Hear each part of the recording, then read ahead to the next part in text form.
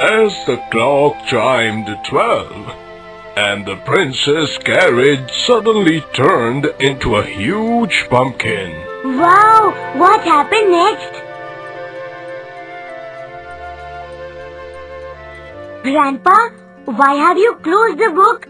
Jessie, it's 30 minutes past 10 o'clock. We must go to bed now. But I wanted to know how the story ends. No, Jessie. We will continue the story tomorrow. It's very late now. You should go to bed. Okay, Grandpa.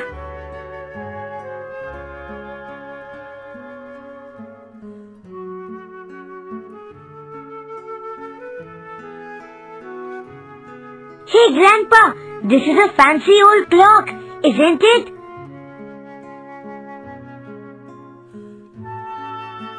Oh, this one? Yes, indeed.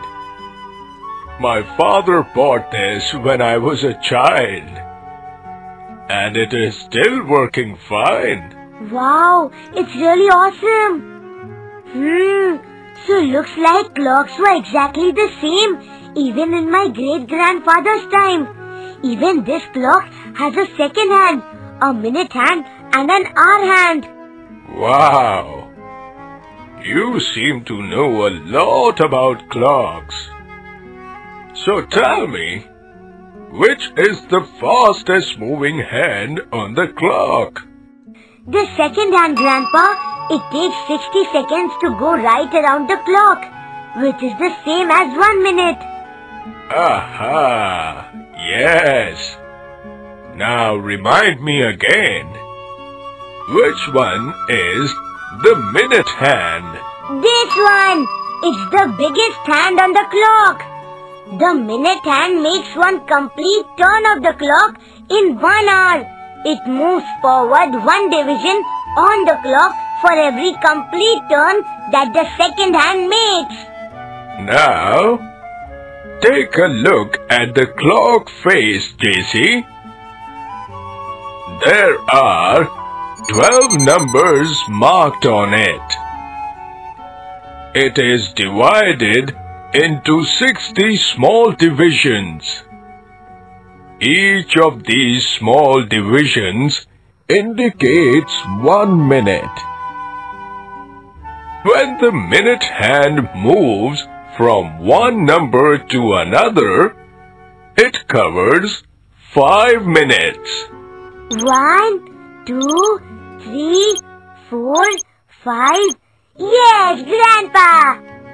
When the minute hand takes one complete round across the 12 numbers, it completes 1 hour. Now, you know, each of the numbers have 5 minutes division between them.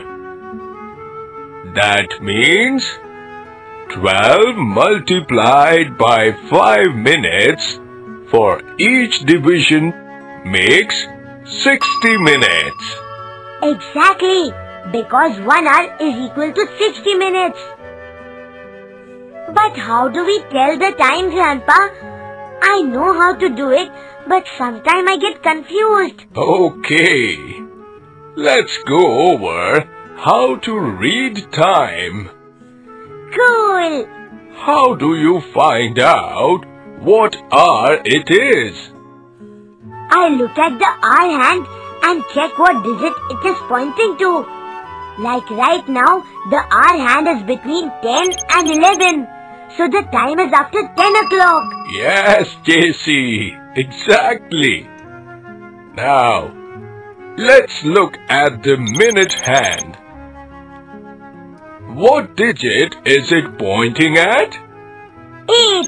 So, to know how many minutes past 10 o'clock it is, we need to find the number of divisions the minute hand has covered to reach the digit 8.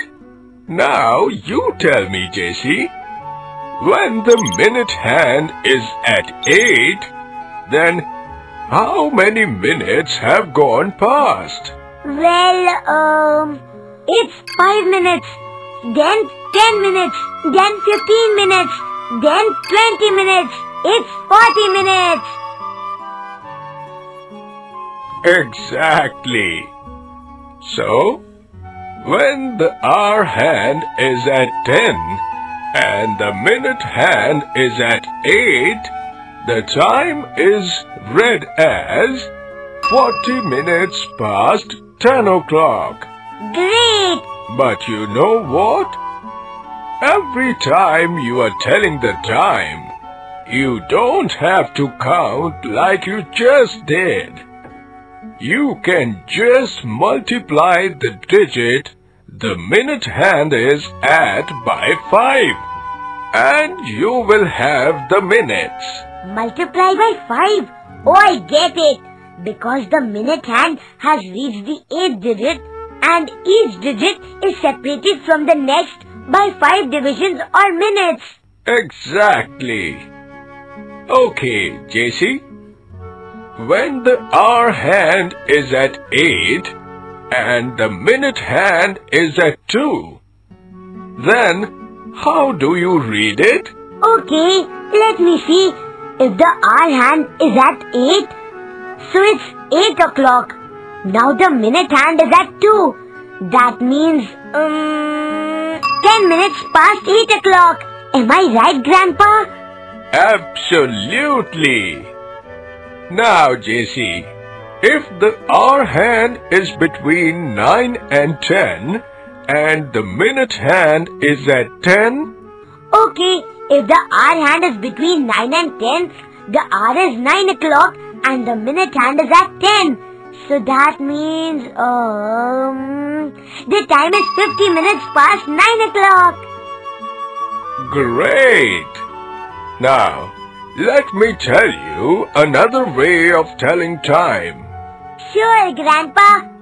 Instead of reading time according to how many minutes have passed since the last hour, we can tell time according to how many minutes are left before the next hour begins. Oh. Yes.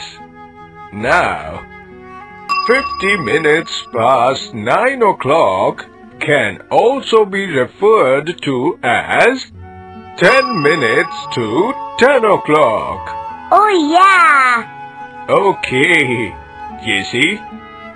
Now tell me, when the hour hand is at 11 and the minute hand is at 9, then how you will tell the time? Alright, let's see.